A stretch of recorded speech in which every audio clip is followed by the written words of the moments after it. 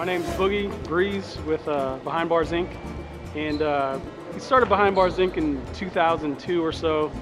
We've been building bikes since 98, 99, and we built a couple for ourselves, put them on the roof of a friend's vehicle for SEMA, and it kind of took off from there, and we came up with the name Behind Bars Inc. Hey now, look at the nice blue on that one. That's almost like a stock 57 Chevy color. Yeah, baby, turquoise. Look at this thing. I mean, this thing is crazy rad. That's all hand fabbed. Look at all. Yeah, we'd like to be the good guys of the bicycle world, and we've created this following now, and we need to continue to keep it fresh and bring new things and encourage more people to do it.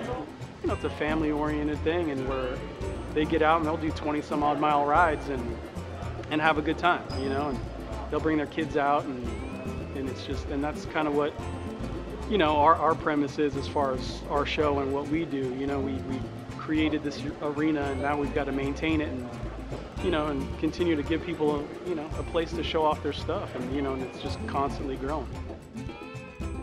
So we try to keep it a lot really unique and have fun with it. I mean, yeah, ultimately we just want to maintain this arena that we've created for everybody. I mean, some people say that it's the biggest bicycle show in the United States. I mean, that's a huge claim, but it's one of those things where that's what people see of what we're doing, and we're just going to keep pushing, and hopefully we can keep working with the good guys and make it a bigger deal.